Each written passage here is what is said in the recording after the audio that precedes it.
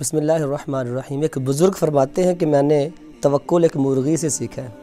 آپ نے دیکھا ہوگا پاکستان میں جب مرغی کو آپ پانی دیتے ہیں کسی برتن میں تو تھوڑا سا پی کے باقی اپنے پاؤں سے گرا دیتی ہے، گویا کہ وہ زبان حال سے یہ کہنا چاہ رہی ہوتی ہے کہ جو مالک مجھے آج دے رہا ہے وہ کل بھی دے گا۔ اسی طرح آپ نے پرندوں کو دیکھا ہوگا، کبھی آپ نے ایسا نہیں دیکھا ہوگا کہ پرندہ جب شام کو واپس اپنے گھونسلے میں آتا ہے تو ذخیرہ کر کے اپنے گھونسلے میں لے کر آتا ہو، لیکن انسان کو کیا ہو گیا؟ کرونا وائرس کی آیا تو کیا ہو گیا؟ ساری دکانیں خالی ہو رہی۔ میں خطاب کر رہا ہوں مسلمانوں سے جن کا اللہ تعالیٰ پر بیلیو ہے اور یقین ہے۔ قرآن پاک میں رب تعالیٰ 12ویں پارے میں فرماتا ہے وَمَا مِن دَابَّةٍ فِي الْأَرْضِ إِلَّا عَلَى اللَّهِ رِزْقُهَا، دنیا میں کوئی بھی زیرو جاندار ایسا نہیں کہ جس کا رزق اللہ تعالیٰ کی ذمہ کرم پر نہ ہو۔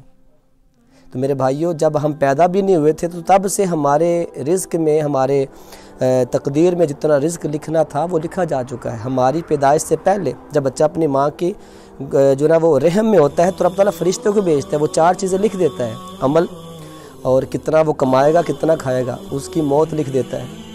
تو اس طرح پینک ہونے کی ضرورت نہیں، اللہ پہ توکل رکھے۔ 2 3 ماہ کی شاپنگ کر کے ہم اپنے گھروں کو بھر لیں گے تو ہم اتنا ہی کھا پائیں گے جتنا ہمارے پیٹ میں آئے گا۔ دوسروں کا بھی خیال کریں، دوسروں کا بھی سوچیں۔ تو اس طرح پینک بالکل نہ ہو اور اللہ کی ذات پہ توکل رکھیں۔ یہ ایک ایسی چیز ہے جو اس نے اپنے ذمہ کرم پر رکھی ہے۔ مغفرت اللہ تعالیٰ نے اپنے ذمہ کرم پر نہیں رکھی، مغفرت ہم نے خود کروانی ہے اپنی، لیکن رزق اللہ تعالیٰ نے اپنے ذمہ کرم پر رکھا ہے۔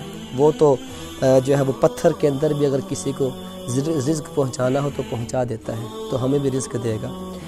تو لہذا اللہ تعالیٰ کی بارگاہ میں استغفار کرتے رہیے، قرآن پاک کی تلاوت کیجیے۔ سورہ ماعون 7 مرتبہ اول آخر درود پاک ہر دفعہ بسم اللہ کے ساتھ پڑھ کے اپنے پر پھونک ماری، اپنے بچوں پہ۔